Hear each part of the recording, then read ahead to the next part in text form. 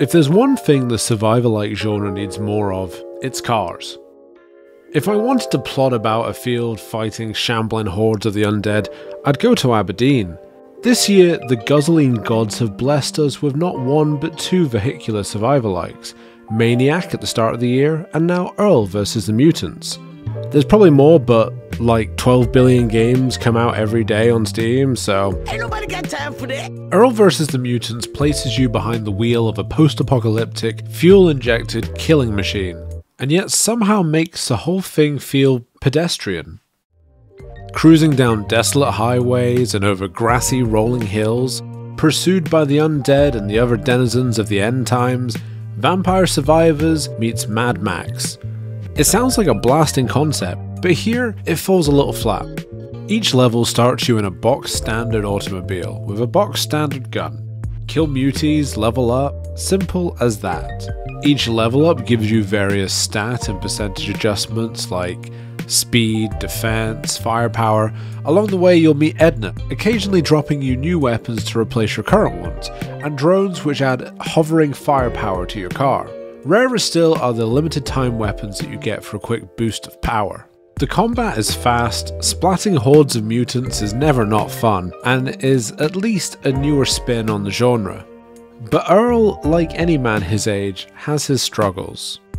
Weapon changes are rare and usually come at the end of a run, which to me is a little bit backwards. Upgrades feel a lot less meaningful if I'm not applying them to a particular weapon, if I'm just applying them to my standard gun with hopes of getting something at the end which matches where I put my points throughout a run.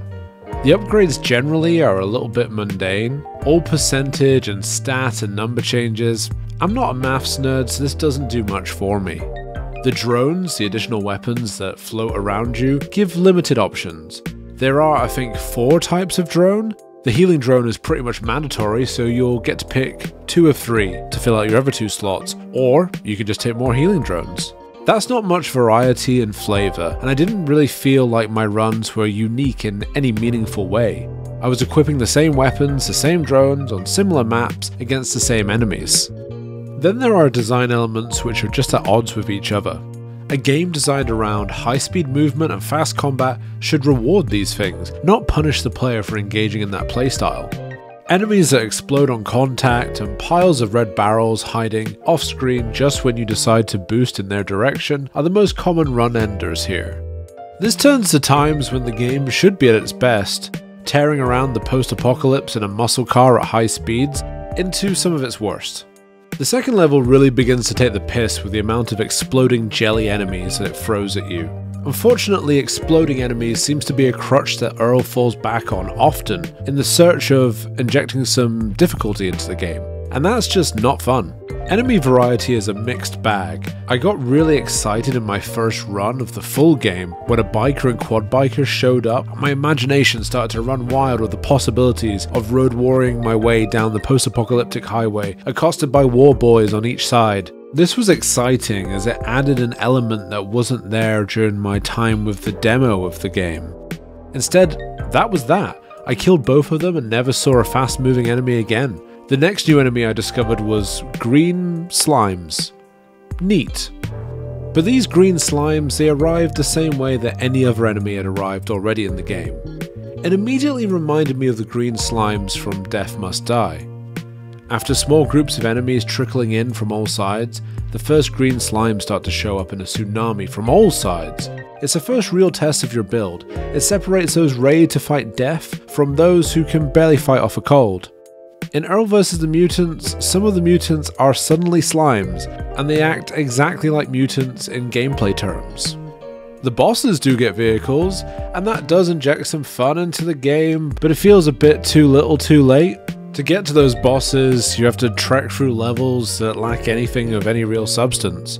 Drab wasteland, drab desert, winter level, all peppered with the occasional ghost vegetation. Spooky. No burnt out cars, no ruins, no small irradiated hamlets, no skeletons of super mutants, no unexploded nuclear bombs, no nothing of consequence to tell the story of this world. For some reason the map has limits, which would tell me that there's points of interest contained within, but there just isn't. It's so empty, and not in a desolate and depressing end of the world kind of way. I think the saddest thing about Earl Vs The Mutants is that it's not really far away from the demo I played at the start of the year. Other than the 2 enemies and vehicles I saw, which I'm starting to believe was some sort of hallucination, the slimes, the game being needlessly broken into 3 levels, I didn't get any more out of it than I did the demo. Don't get me wrong, there are moments of fun here. I'm not saying the game is completely without merit, but I found everything around these fun elements to be pretty uninspired, which is a shame. If it wasn't for the pretty low price point, I would have come away from this game feeling very sour. It's sad as the concept has potential, but the execution falls way short. I'm no game dev, but if it were up to me, and if I put on my fake little game dev hat, I'd say reduce some of the numbers of explosions to make them feel more meaningful, inject some life into this world outside of drab dead plants, and fill it with waves of mobile enemies to chase and harass the player across the wasteland.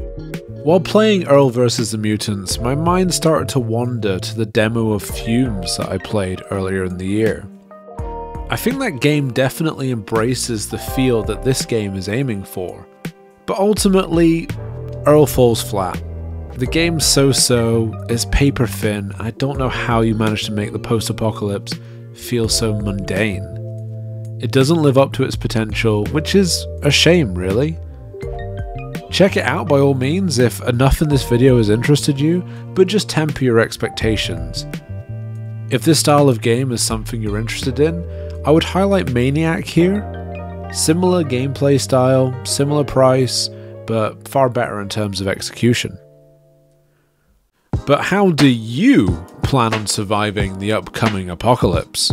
Let me know in the comments down below. I'm not usually so negative, and I do look for the silver linings in every game I play, but my reaction here was so visceral I just had to capture it. If you enjoyed this, there'll be a video on screen. It might be positive, it might be negative. I'm racking up a few negative ones now. Not my intention.